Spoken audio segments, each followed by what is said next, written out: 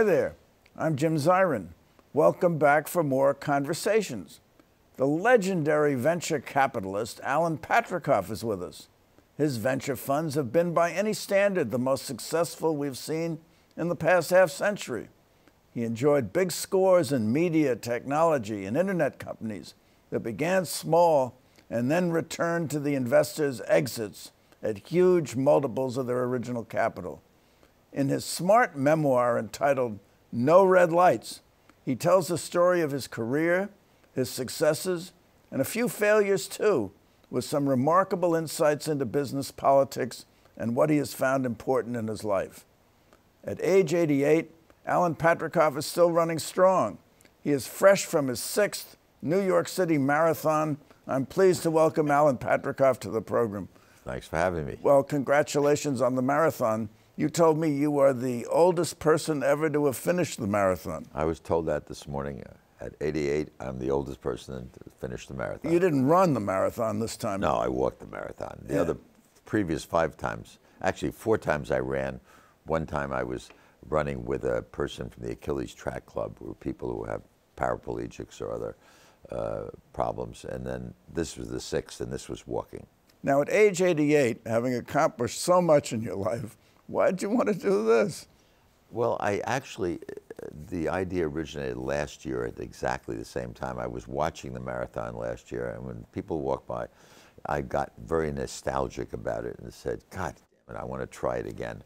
And I decided when I wrote the book this year, well, it was completed this year, I wrote it earlier, I decided I wanted to do 2 things this year. One was to go to Burning Man, and the other was to complete jog the marathon. And I did both now. Burning Man is what? It's a camp out west. Well, it's more than a camp. It's a meeting of people, 80,000 people out in the desert for art and music, and it's very exciting, and I'm happy to say I completed that one. In what state? Nevada. Nevada. Is everybody naked? No. Some people are naked. A few. A few people are naked. Not me. Well, I'm glad you said that. But in any event, that fulfills a number of nostalgic ambitions, I'm sure. So tell us about your book, No Red Lights. The title, I'm always intrigued with titles. You say, No Red Lights, Reflections on Life, 50 Years in Venture Capital, and Never Driving Alone. So you use an automobile metaphor. Exactly. Use an automobile metaphor, which I don't take credit for. The person who helped me in terms of putting it in shape came up with that idea, but the title was mine. I just felt that, I mean, you know, someone who goes to Burning Man at 87 at that time, runs the marathon at 88, walks without watching the lights, goes out jaywalking, does whatever strikes the fancy, is someone who lives a life with no red lights. And I have always followed a very positive life. I only know the word yes. I've eliminated no from my vocabulary, and I try everything. And so I thought that was an appropriate title. And the book, I think, conveys the life of someone who, whatever passed me by that was of interest, I took advantage of. And for those things that didn't pass me by, I went after it. And I wanted to write this book. I wrote it for 2 audiences. One was for older people, if you'll forgive me, Jim, like you and myself, to say to them, at age 60, or whatever, however else, when they finish perhaps a first career, or they've been in their first career too long, to say, don't just, you know, drop out. Think about either going out and doing the same thing all over again, start the same. If you're in the paint business, start a new paint company.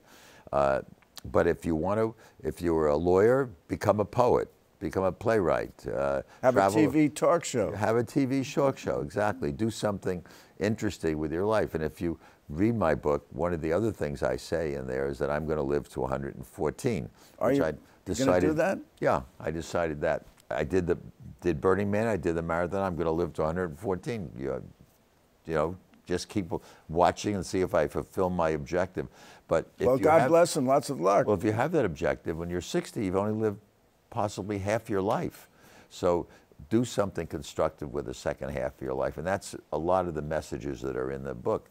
And the second audience I wanted to interest was younger people. I have mentored tens, if not hundreds, of young people over the last 50 years in business.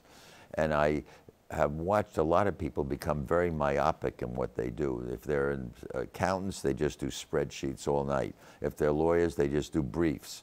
Venture capitalists, they stay up all night, or investment bankers, we're doing the same thing. And in the course of it, lots of things pass them by that they don't grab and say, I want to try this out. They, you know, and my life, I've collected classic cars. I've been involved in politics, as you know. I've been invested in the theater. I've done a lot of interesting things, and I've said to a lot of younger people, make something exciting of your life, which I think I've done with my life. So the automobile metaphor is no accident. It's personal. You collect classic cars. No, I think it was creative. It was very creative based on the title, No Red Lights. It was a good way to, because it was, I think, was chosen because if you're reading this book, it doesn't start at a certain date and go chronologically to the present. It goes left and right. It goes to politics. It goes to international development. It goes to whatever happened to happen in my life. And so I think the person who was helping me structure it said, I wrote it, thought of it and said, you know, these are non sequiturs, it's an easy metaphor to say, take a left turn, or you went the wrong way. And so I think it works very effectively. Well, it does work effectively. I mean, one of the things I found fascinating about the book, and there were many things I found fascinating about it, but that you could have approached the whole thing chronologically, and then I did this deal, and then I did that deal. Yeah. Very boring. Other books have been written like that. And they also talk about all their successes. This is about a lot of my failures. And as has been said of one book in that genre, once you put it down, you'll never pick it up.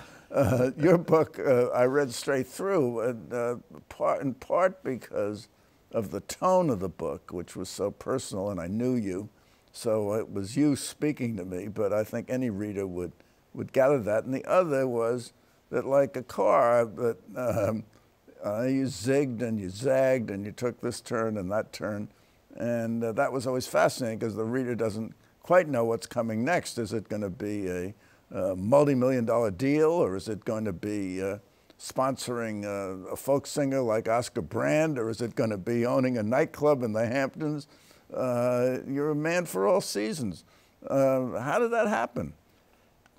I think you're born that way, Jim. I don't think you can train to have a kind of, you know, forward-looking, open-minded life. I think either you are that way or you're not, and I guess I've been lucky enough to be that way, which enabled me to run the marathon at 88 years old, which is crazy. It really is. It's hard. I don't recommend it. Well, so, you know, the marathon is run in all 5 boroughs. You were born in New York?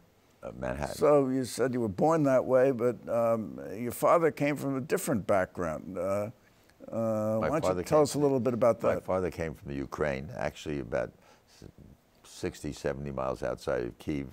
And I gave a speech in Kyiv about 10 years ago and took a side trip out to see it. And I must say it was very depressing, but he left there in 1907 at the age of 3 or 4 as an orphan with his 5 brothers and sisters, and made it somehow to Rotterdam and on a ship, I'm sure down in the hold, and made it to the United States. And I say in the book, and I really meant it as I thought about them, and after I saw the Yiddish version of Fiddler on the Roof, I couldn't help but think about, and the last scene when Tevye and his family, are forced out of their little town, which could have easily been Smilo, where my father was from, that they got in a cart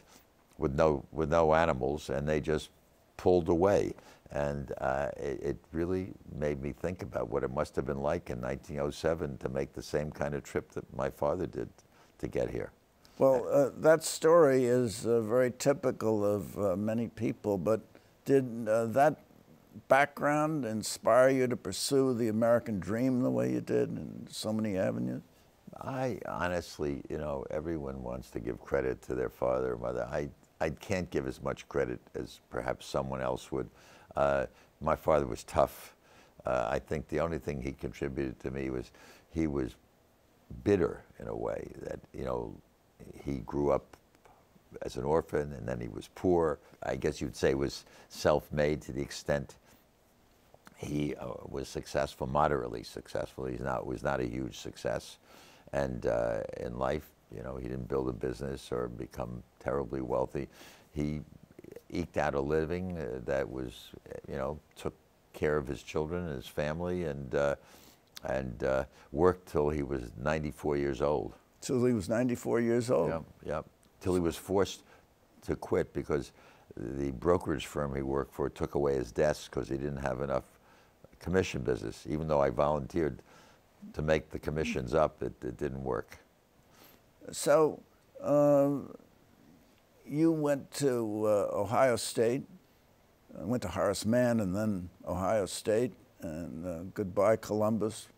It's written about Ohio State. Did you know Philip Roth? No, I did not know Philip Roth, but I've read his books. You've read his books? I've read his books. Is that typical of Ohio State, what he writes about?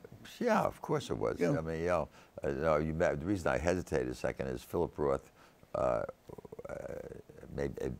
it just triggered something when they wrote his obituary. He said his favorite book was a book that happened to be one of my favorite books, which was not by him, by someone else. And made me think of Philip Roth, but I did not know him. Do you remember the title? Yeah, it was Confessions of a Jewish artist. It was about. It was written by a guy named Ronnie Kitaj, who was a great painter. Oh, you collected his paintings. I've collected his paintings, and he was famous. He had his moment of fame, and he's not quite as famous now as he was then.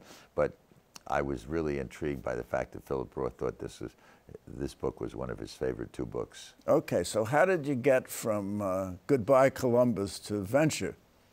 Tell us that story. Well, I started out. I was very lucky that when I came back from Columbus, Ohio, in 1955, there were no headhunters, there were no recruiters. They weren't looking for, you know, bright-eyed analysts, even coming out of business schools.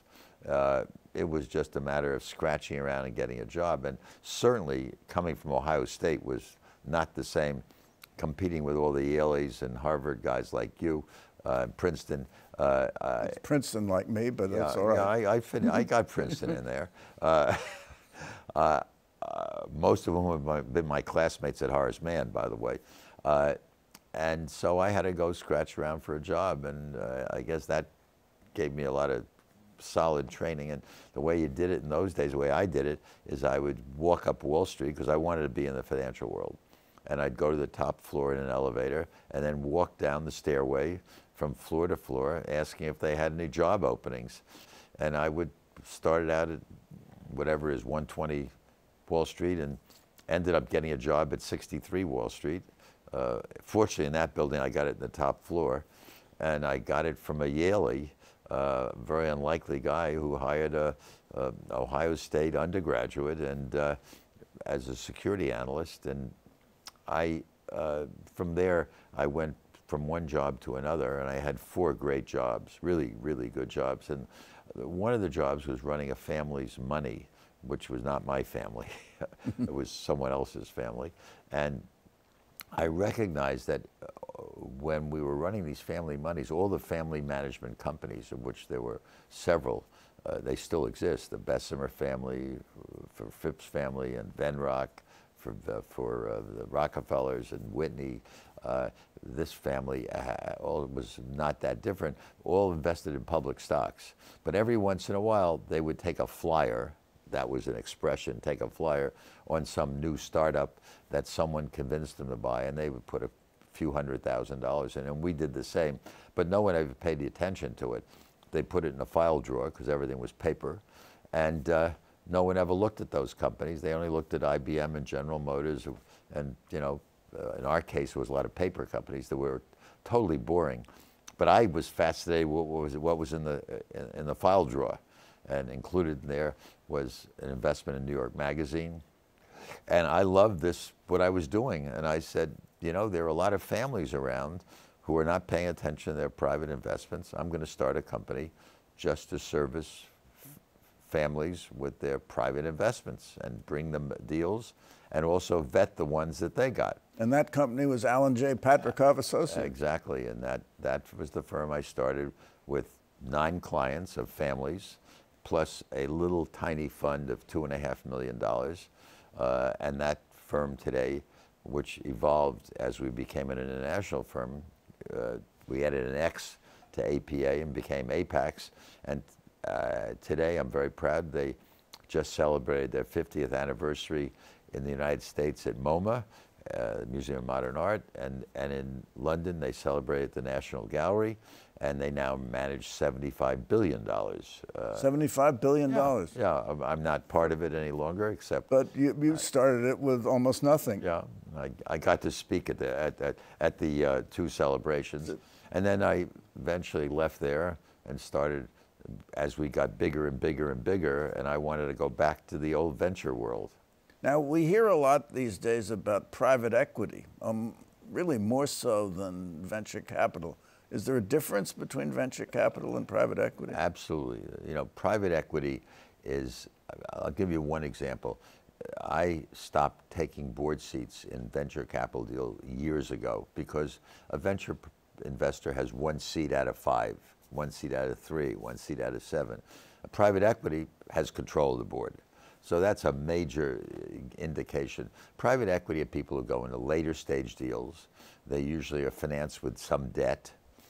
And the private equity person has a large say in what happens. A venture capitalist is an early stage deal, pre-seed, seed, startup, and contribute to the growth, but in relatively smaller amounts of dollars. And it's probably the more exciting end. I mean, many of the companies I was involved with, like Apple and AOL and Audible, were early, virtually startups. They were venture deals, but eventually became private equity deals and became public companies.